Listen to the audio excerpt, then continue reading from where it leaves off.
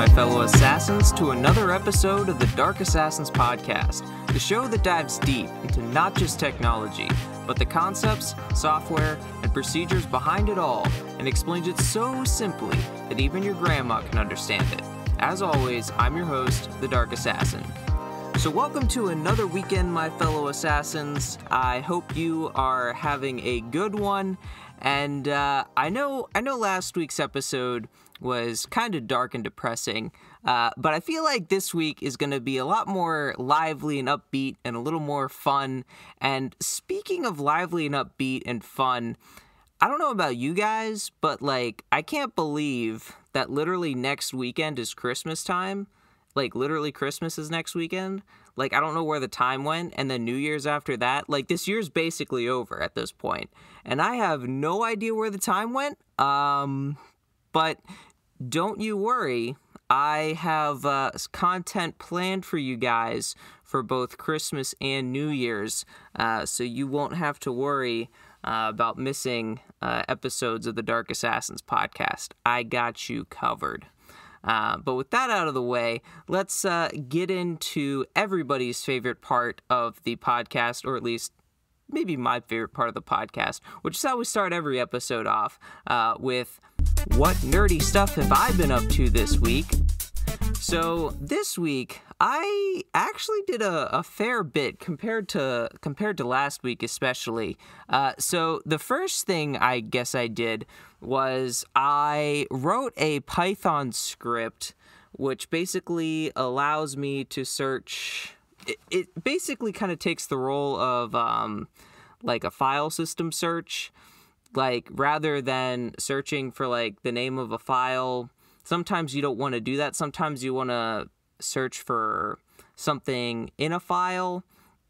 So basically what I did was I wrote a script that allows me to input a search query. So if I want to search for red rocks or something, I can basically put that as the search query, and then I can put a directory that I want it to search through, and then it'll basically go through every single file in the directory, and it'll go down all the subdirectories and all that jazz, and it'll search for red rocks, and then if it finds it, it'll print out hey, we found red rocks in this file on this line. So pretty handy. I know there's other scripts that do basically the same thing. There's other tools that you can use to do that.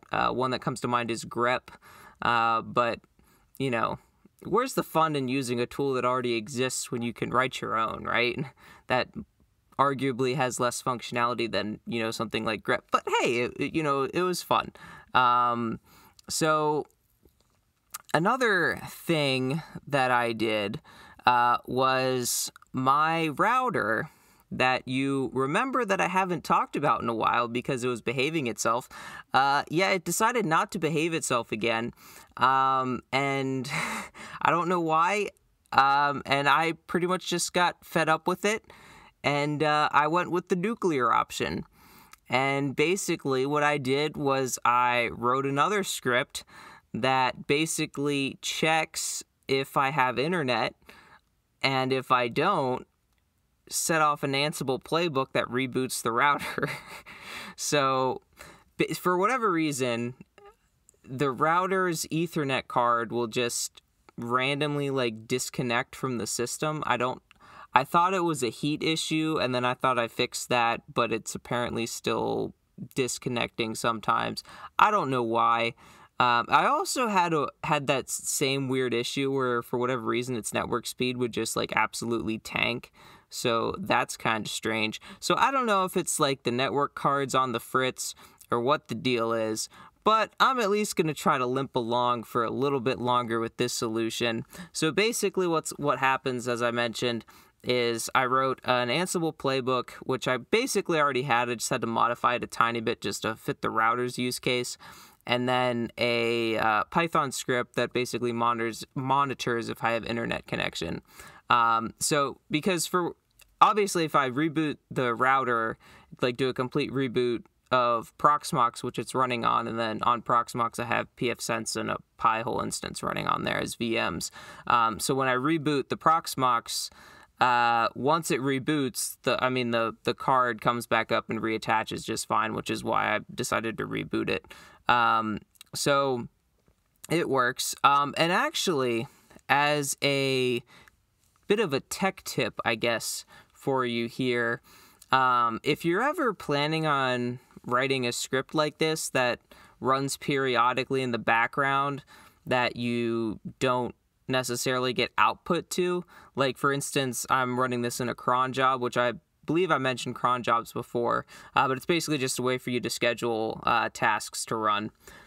So if you're running something like a cron job or running a service on your system or whatever, or something that you basically don't get to see the direct output of it, make sure you have a logging system of some kind. Like for instance, in this example, I have it logging, like, with the date and time, and then also saying if the router was up or not. And then if it was up, it just says router's up, everything's good. And if it's not up, it'll be like router or internet is down, rebooting the router, and then it'll also output the Ansible playbook to that log file also. And I also have this set up on that other script that I mentioned few episodes back about checking if my IP address changed. And that one, it's basically very similar. It has the date and time logged, and then it says if the IP address changed or not. And then if it did change, it'll be like, yep, IP address changed from this to this, and we're pushing the update now. And then it'll show the output of the file being copied to my Linode server. So definitely you want to have those kinds of log files to see what's going on. And the reason why having the date and time is nice is because you can use something like grep, like I mentioned, and what you can do is you can say, like, you can cat out the file or basically print the file to the screen and then pipe that through grep for the specific date you want. So literally what I can do is if I want to see what happened in the log on, say, December 15th, what I can do is I can type, cat, the name of the log file, pipe it through grep, and then search for the date. I believe the date's formatted like, I forget exactly how I formatted the date, but, like 2022-12-15 or whatever. And then I hit enter, and then it'll print out every single entry in the log from that day, and I can see exactly what happened. So if you're ever planning on writing a script that'll run in the background or writing some kind of service, make sure you got log files because they are very helpful to see. One, to make sure your script's working, and two, just to kind of check up on it, see what's happening. And like, in my case, it's kind of cool to see, like, if it was able to check if my IP address changed, or if my router was up or down, which actually, since I wrote the script, I haven't had any instances where the router's been down, of course, because, right when I make something to fix, I don't know about fix the problem, more of like put a Band-Aid on the problem, it decides to, work without issue, of course. And the other thing that I did was I also installed a new monitoring system. It's called Uptime Kuma.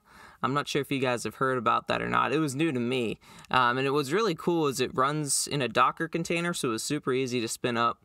And basically what it allows me to do is I can monitor all the different services that I'm running in my home lab. I can monitor my VPN, I can monitor my DNS through my Pi-holes, I can monitor my Bitwarden, my GitLab, basically anything that I want to monitor. I can even monitor like websites. I have it monitoring my Linode server. I have it monitoring both of my personal websites. So I got it monitoring some stuff, and it's pretty cool. It works pretty well. And also, speaking of Docker containers, I've mentioned before on this podcast how much of a royal pain it is to get macOS virtualized in any kind of VM. So I saw this week someone managed to get macOS running in a Docker container. Like, they basically put it on easy mode, and you basically just download and spin up a Docker container, and it has a full-fledged version of macOS working without really any tweaks whatsoever. The only tweaks you make is to like your Docker like command to set it up. Like you can like change some settings in there, but like aside from that, you spin up the Docker container. It's going to take a while because it's got to download a lot of stuff, but like it's just done. Like I've never seen a essentially virtualized version of macOS done so easily. I didn't do it myself, but I'm honestly kind of tempted to because of how easy it was to do. I have a link to the GitHub of the guy that made the Docker for macOS if you're interested in taking a look at it. Now to get into the main part of the episode, which this first topic that we're going to talk about also kind of mixes in with the nerdy stuff I did this week, because it was something I did this week, but it also, I felt like, was a good, actual main topic because of just kind of how wild it is.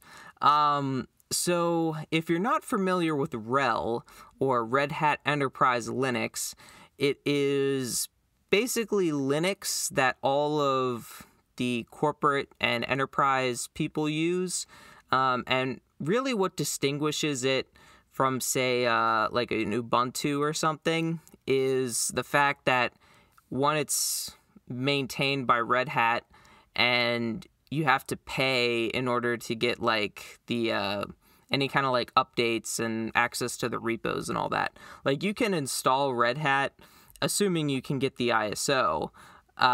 You can install it, but then you're not able to update any of your packages or update your software at all, or install anything else unless you, have a license or link it to like your paid subscription or whatever.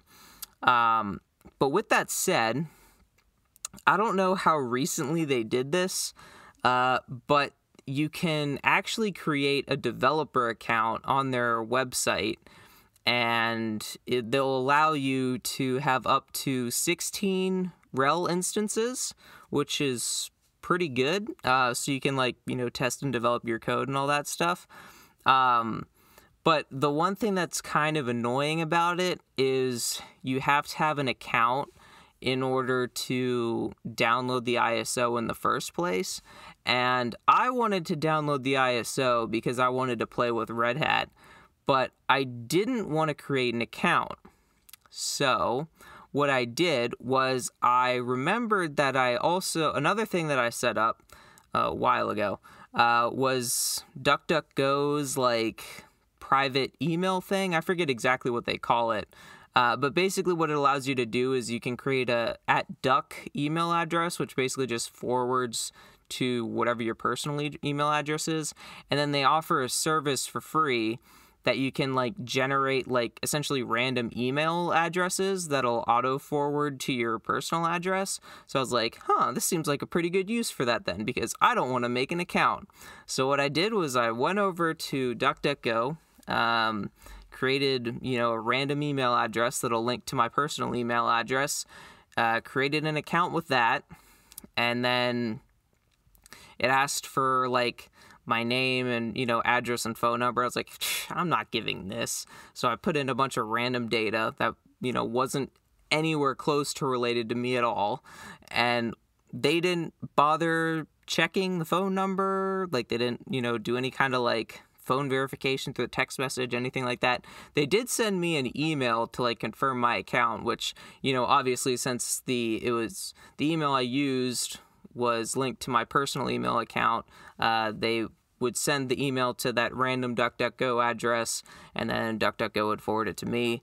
So I was able to confirm the email and confirm the account. And then through that, I was able to get registered, download the ISO, and then create the virtual machine and test it out. But in doing this, I kind of realized something. I was like, wait a second. There's an infinite money glitch type thing going on here. I don't even have to create a bunch of fake email addresses.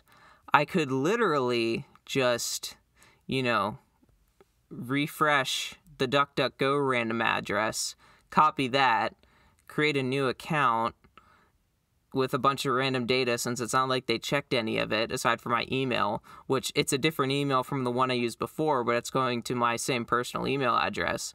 So I could literally make as many of these accounts as I want to get as many accounts as I want times 16 instances of Red Hat. So I could basically have as many as I want for free.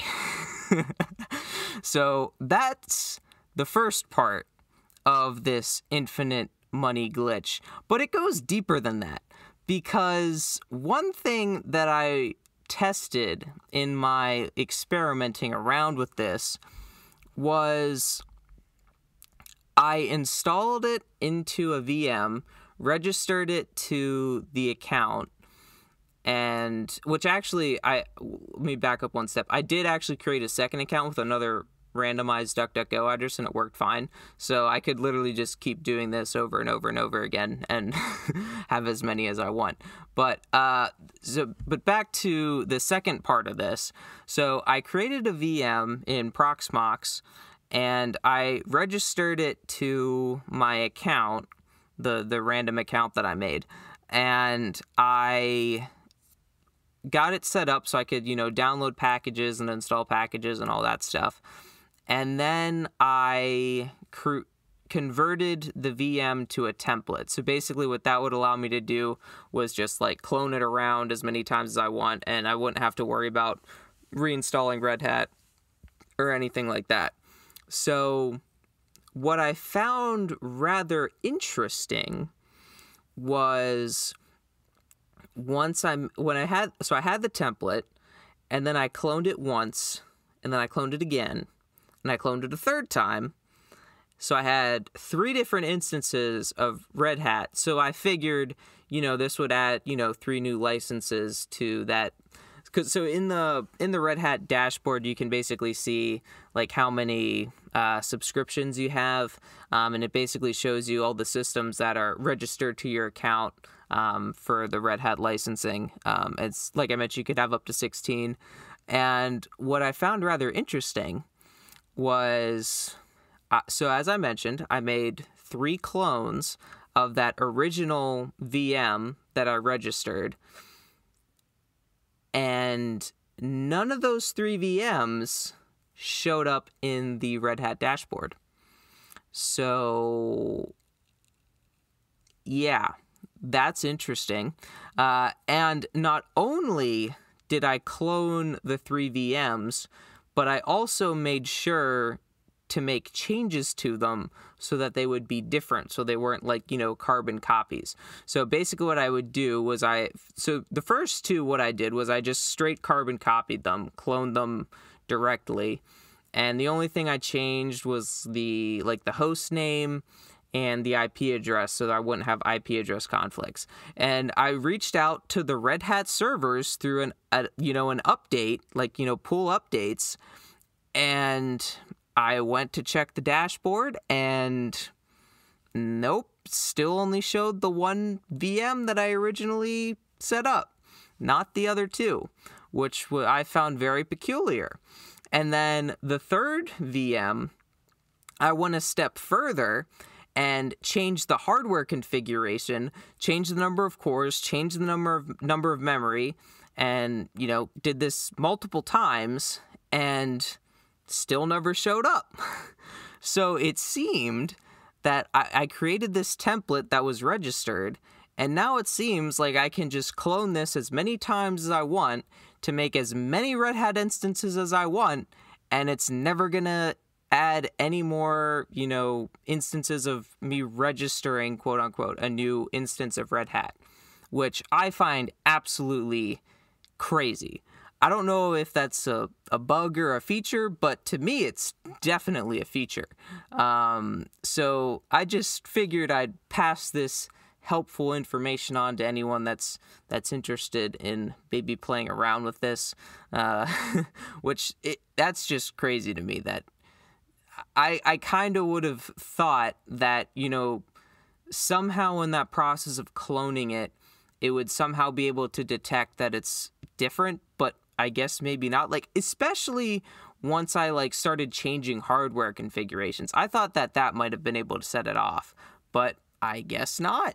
So I guess I can have infinite Red Hat instances now. So yeah, infinite money glitch, right? That's kind of what it is. So yeah, so that was interesting. So now on to the next topic that I wanted to talk about. So unless you have been living under a rock for the past, I don't know, a few weeks or so, you've probably heard about the whole debacle and shenanigans going on with a company called FTX and a guy named Sam Bankman-Fried.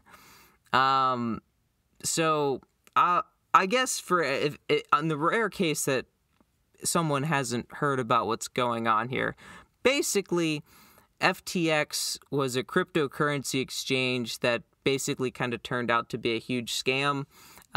People are kind of equating it to like the modern day like Bernie Madoff type thing, or like Enron, or any one of those like massive scams that happened. So since here in the United States you are innocent until proven guilty, unless, of course, you're a college student, in which case you're assumed that you're a no-good cheater and you need to have malware installed on your machine in order to make sure that you don't cheat. Yeah, and if that didn't make sense to you, go listen to last week's episode. But since you are innocent until proven guilty, since Sam Bankman-Fried has not been convicted of anything, it is alleged, put that in quotes, that he committed multiple acts of fraud, money laundering, and violation of political campaign finance regulations, of course being allegedly. You can take that as you will.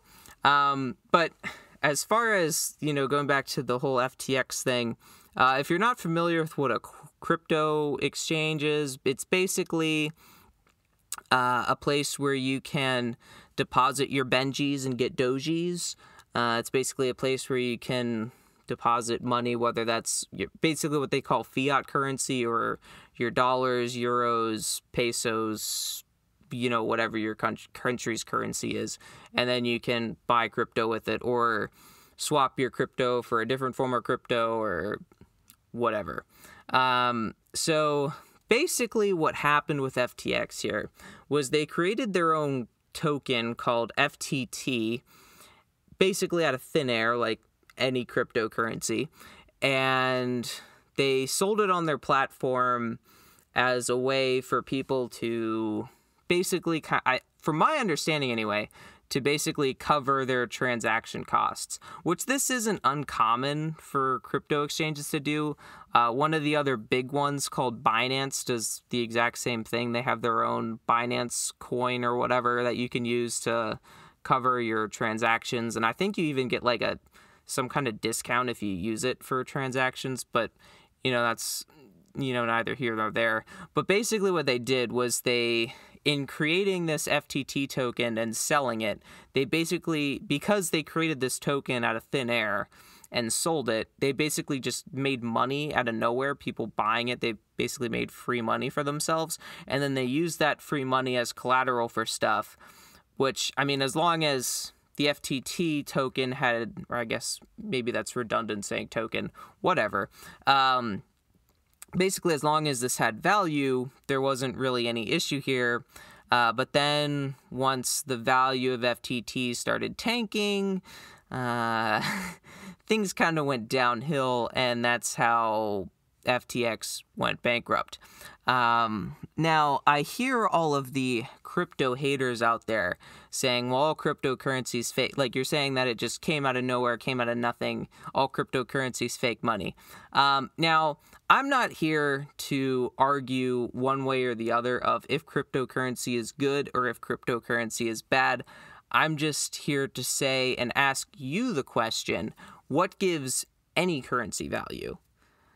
And the answer to that question is the only thing that gives anything value or any kind of currency value is people's perception that it has value and the demand for it. And I also should point you to the fact that, for example, US dollars didn't always exist. They had to come out of somewhere. They basically came out of nowhere. The US printed dollars and were like, here, this is our currency. Same thing with basically any other currency. Now, sometimes, the currency was actually based off gold and silver. But as far as printed paper money, that obviously came out of nowhere, came out of nothing, basically like cryptocurrency, except the only difference is the one was created out of nothing by someone, and the other was essentially created out of nothing by a government.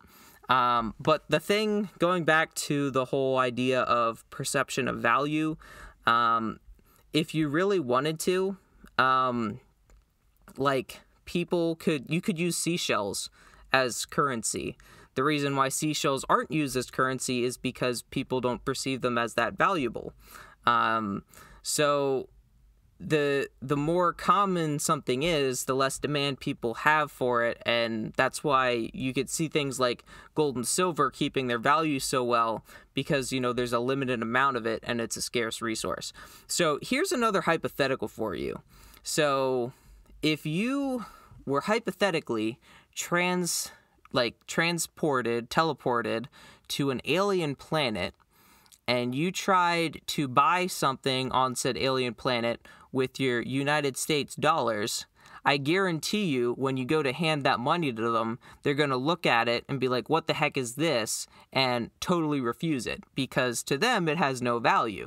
So, there's that aspect to it, because they don't value it, because to them it doesn't mean anything. Basically the only reason that, government's currency has value is because there's a government behind it saying it has value and people have trust in it, and that's basically where the value comes from. So the reason crypto has value is because there are people out there that believe it has value. And at the end of the day, really any form of currency, whether it's cryptocurrency or fiat currency, is basically just a standardized way of bartering, if you think about it. Because back in the day, when actual currencies didn't exist, the way people would essentially buy or exchange goods is by bartering. And if you, say, wanted to buy, the loaf of bread that the guy at the market had, you would have to trade him something, and based on what you offered to trade would basically determine what he would give you in return. So basically the whole point of currency was just to standardize that based on, this has a set value, and that's really all it comes from. Now, back to FTX. So this whole kind of debacle kind of had some people, I think, caused a lot of distrust in the whole crypto market, which kind of is I guess you could say is unfounded. Some would say it's totally justified. But the thing that I have to say is I am not here to tell you that you should or should not buy cryptocurrency. I'm not a financial advisor. But one thing I will say is this whole thing of people losing billions of dollars should never have happened. And yes, aside from the obvious FTX shouldn't have been scamming people aside, the real reason why no one should have been scammed is because there's a really easy, simple, foolproof way to make sure you never get scammed on a cryptocurrency exchange. And the way you do that is called having your own wallet.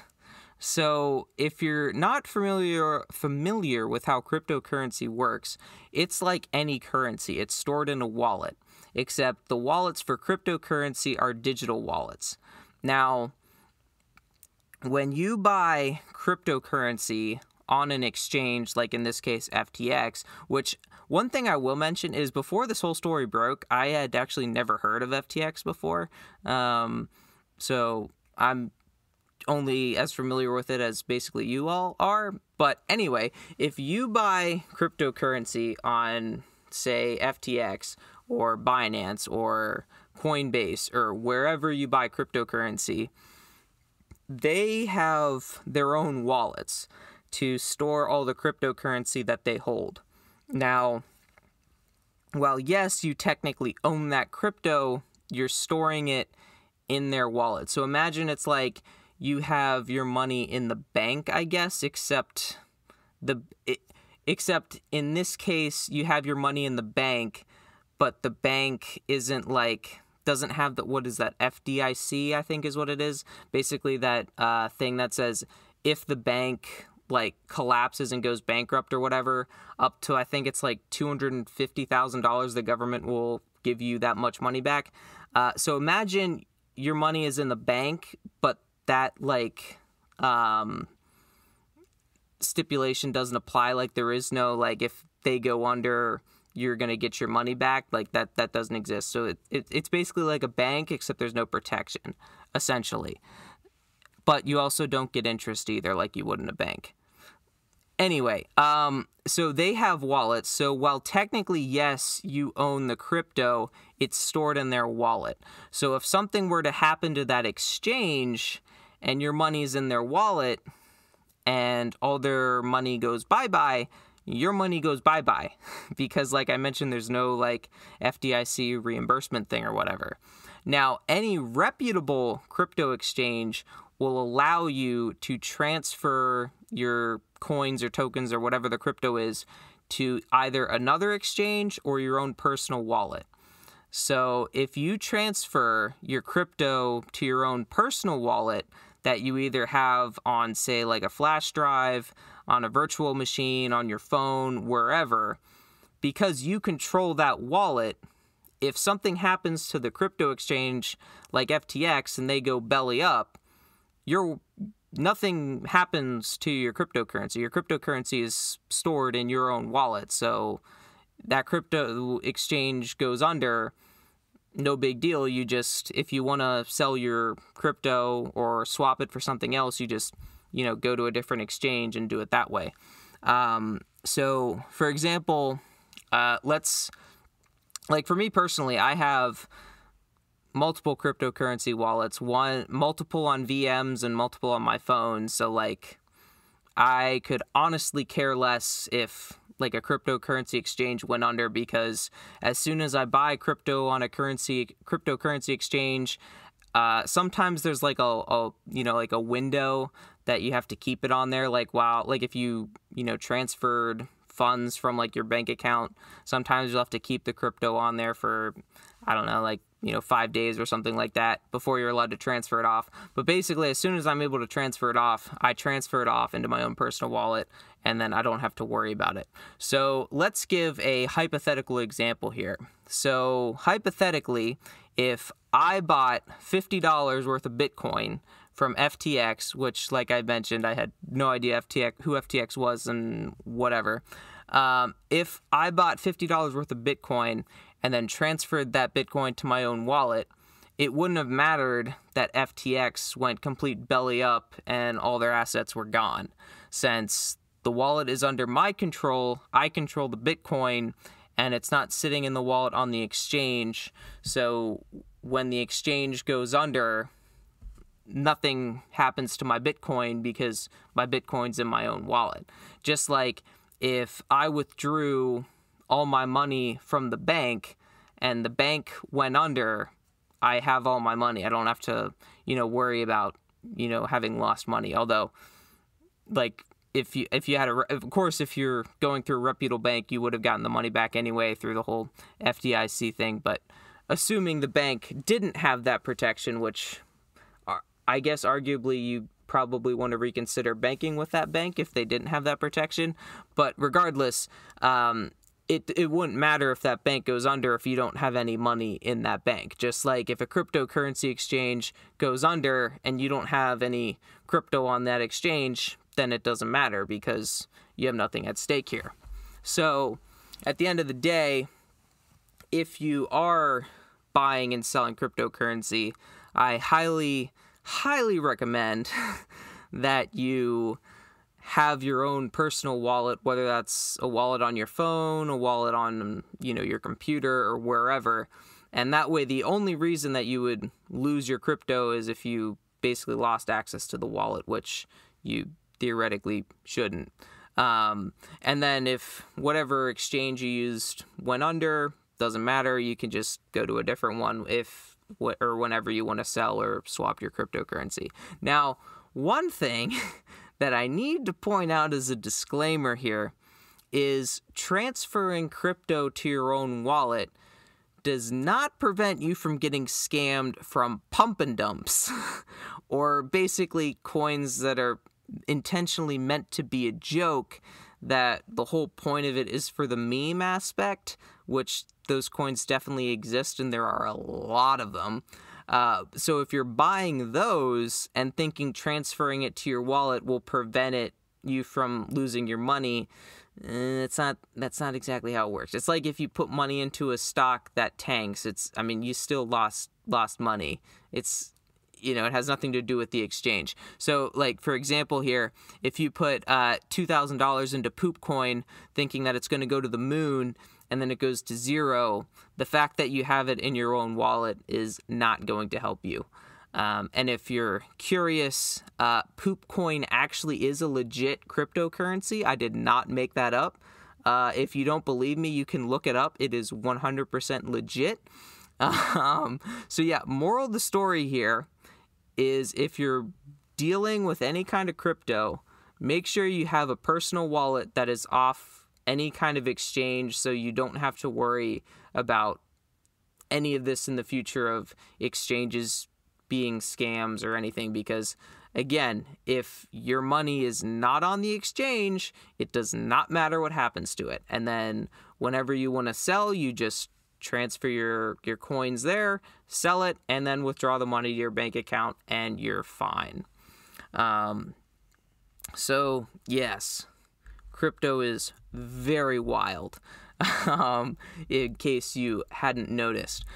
So the last thing that I wanted to talk about for this episode was definitely something very, I think, lighthearted and kind of fun. And this is the idea of, are frameworks programming languages? And at what point does a framework become its own programming language? And I think to understand, we kind of have to look at what a framework is. And when we're talking about frameworks, we're talking about basically like a set of tools or APIs or libraries, or basically a compilation of things that you use to build your programs on. Now, frameworks are kind of like libraries, except kind of not. Like, libraries are kind of things that like you would compile your code against to like run certain functions. Although you could argue certain libraries kind of also fall into this category. But libraries are generally things that you'll I want to call a function from a library to help me do something, whereas a framework is I'm going to build my application around this framework. So whereas, for example, graphics libraries, you're writing most of your own code, but then you're using functions from the graphics library in order to handle the graphics aspect. Whereas, if you were writing a web app or something with Node.js or Vue.js or something, that's its entire framework that you would build around and build with to make your application. So that's kind of the difference. There's a lot of similarities between the two, and I know a lot of people kind of use them interchangeably, which sometimes sort of justified, other times kind of not. But just know that there is kind of a difference there. But you could definitely kind of make the same argument for both of them. So this idea that both frameworks and libraries essentially have functions that for code to do stuff that you didn't write. So for example, like a framework might have a way to handle the networking for you. So you, instead of like having to create the sockets and, create the handlers and all that yourself, you would basically just call the functions built into the framework that would do it all for you. Or say you could have part of the framework to, handle your file input and output, or handle your logging for you, or something like that. But the thing with frameworks is, because you get to this point where, because you're building around the framework, and the framework is like the main point of the program that you're building around, and you're using the framework to kind of make the code that you want, at a certain point, when does it become its own programming language? Because, yeah, sure, like, if you're using, Node.js or some other framework, yeah, it's written on top of a programming language.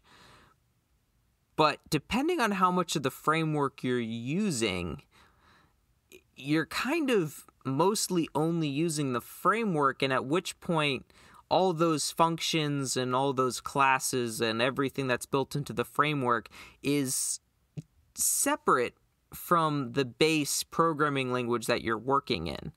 So if you're basically totally programming in this framework, yeah, you're going to have to, write for loops and while loops and if statements and all that stuff. But like all the other things you're doing is strictly focused on the syntax for the framework, making sure that you're calling the right functions to do what you want with the framework. And at that point, it kind of sort of becomes its own programming language in a way. Now, you could also argue with this idea that a framework is something that you kind of build around and it's built on top of a programming language. You could kind of argue that C++ is just a framework for C. Because if you make a C program, you could literally change it from a .c file to a .cpp file, and then compile it with the C++ compiler, and it'll work just fine.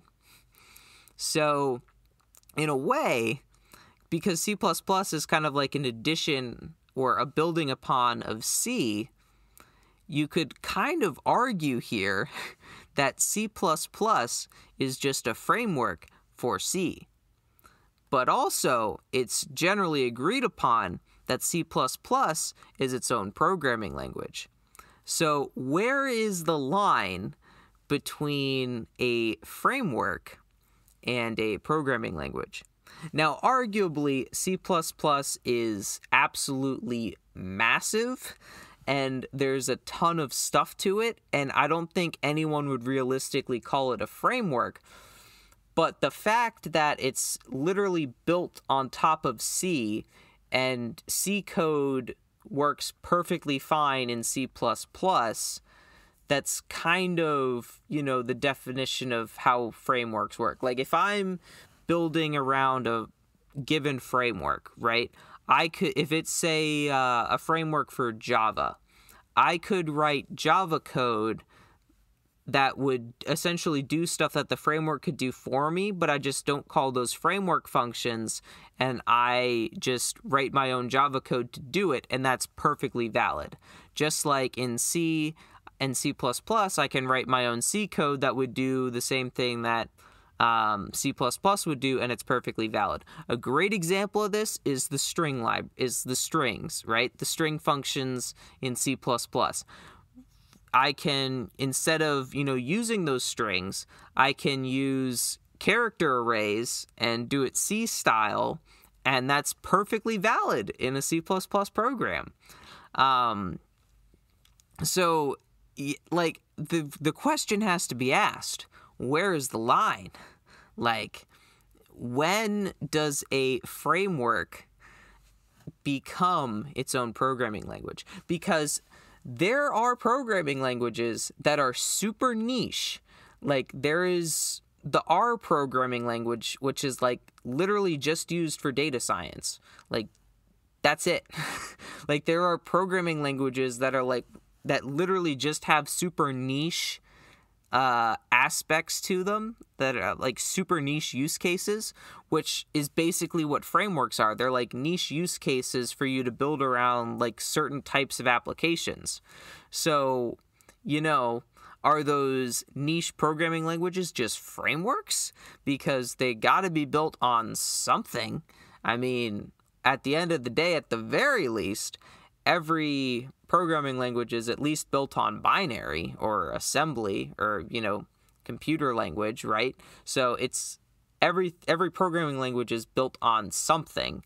So at what point, where is the line between programming language and framework? Now, obviously this was, a very lighthearted discussion. There's obviously,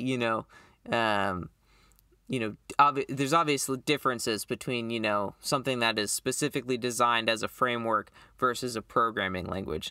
But at the end of the day, if you actually program with these frameworks, you get to the point where you're calling and using more functions from the framework than the actual programming language that you're supposedly writing in the first place. And you kind of feel like the framework that you're writing with is essentially its own programming language, because everything is, part of the framework and not actually part of the base programming language. So it's a fun little discussion to have, which I think we definitely needed this kind of, lighthearted, fun, thought-provoking discussion, especially after last week's episode, and maybe the depressingness of FTX. But I mean, I thought this was a nice, fun exercise to talk about this in combination with the infinite money glitch with Red Hat. I think this was definitely much more of a positive episode than last week, for sure. So if you enjoyed this episode, I ask that you leave it a rating and review and subscribe to the Dark Assassins podcast if you haven't done so already. Also, be sure to share with a friend or family member, especially if you have anyone that's interested in getting into Red Hat. Now they can essentially install it as many times as they want for free. So definitely share this podcast with those who would need it, like friends or family. And if you have any questions about this episode or have any questions that you want me to answer in a future episode, shoot me an email at contact@darkassassinsinc.com. There is a link for that down in the show notes below. And that's going to do it for me in this episode of the Dark Assassins podcast. Until next time, my fellow assassins, remember, bool nothing equals true. If action not equal to null, return true. I'll see you next time on the Dark Assassins podcast.